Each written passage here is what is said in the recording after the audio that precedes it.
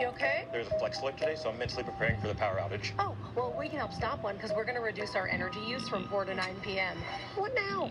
I stepped on a plug. Oh, that's my bad. Unplug it. When it comes to preventing outages, the power is ours.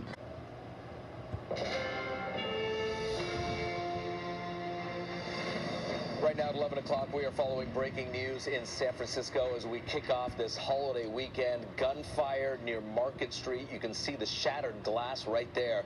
This is outside the Montgomery BART station and the Palace Hotel.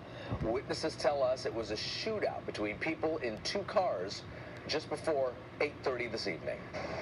I hear 7 or 8 noise. And suddenly, a noise in my car also, and I was laid down inside the car. Said he had 7 or 8 gunshots there. The taxi driver parked outside the Palace Hotel when this all happened. He says the one bullet hit one of his tires. The suspects then took off. SMPD trying to track them down at this hour. Our the top story tonight, the heat. It is going to be dangerously hot over the next 48 hours. This is a live look across the Bay Area. Tonight, temperatures are still in the 70s in some spots.